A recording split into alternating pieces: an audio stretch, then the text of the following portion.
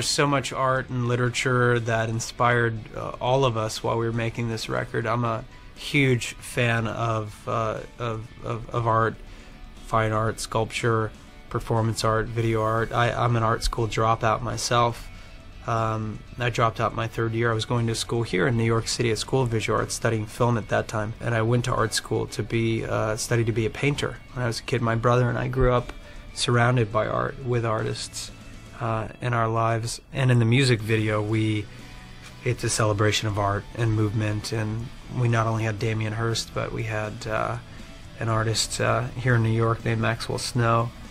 He's a really wonderful photographer and sculptor and artist. He came out and he built some sculptures based on Love, Lust, Faith, and Dreams and set them on fire as well, so that was really fun. Speaking of the video, is there truth to McKayla and Maroney being in the video that won't get you? I think we could probably spill the beans. Sure. It's true. Yeah, McKayla and Jordyn. And Jordyn of the U.S. Olympic female gymnastics team are in the music video. And amazing.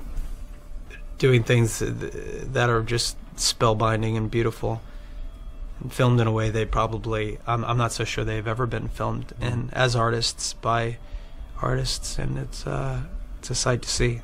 Really gorgeous, beautiful, and just wonderful performers. Are you familiar with McKayla's like over it face? Just you mean unimpressed face? Yes, that's. I get a personal lesson. Did I tell you this? Yes, and I also saw the photo, and I have to say I was a little bit jealous. Being a huge fan, I was like, man. Yeah, I got my unimpressed photo. It's on my Instagram account. It's so great. There, and she taught me exactly how to do it right. So. Beautiful. Does the face appear in the video? No, it's not that kind of video, but really I wanted to capture the artistry and the commitment of what these young girls do. I mean, what they're able to do with their bodies is just unreal. Yeah, it's unreal. So imagine seeing that in person. It's amazing. It's incredible. You're it's just flawless. like... It's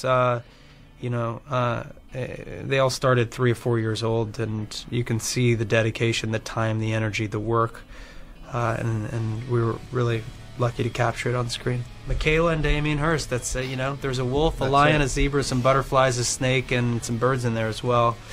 I think that's each one of those things is a gift. So to have them all together. Oh yeah.